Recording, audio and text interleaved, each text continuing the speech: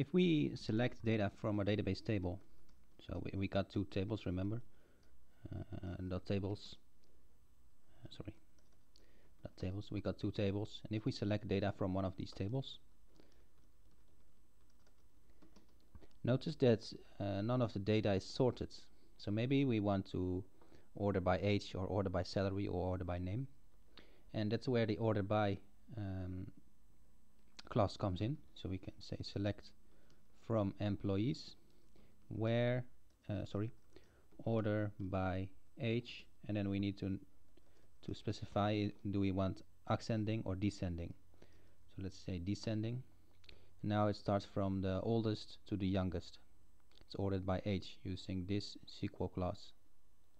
You can also order the other way around using ascending, so like this. Now it starts from the youngest to the oldest. We can also order by salary, so same principle, and say descending.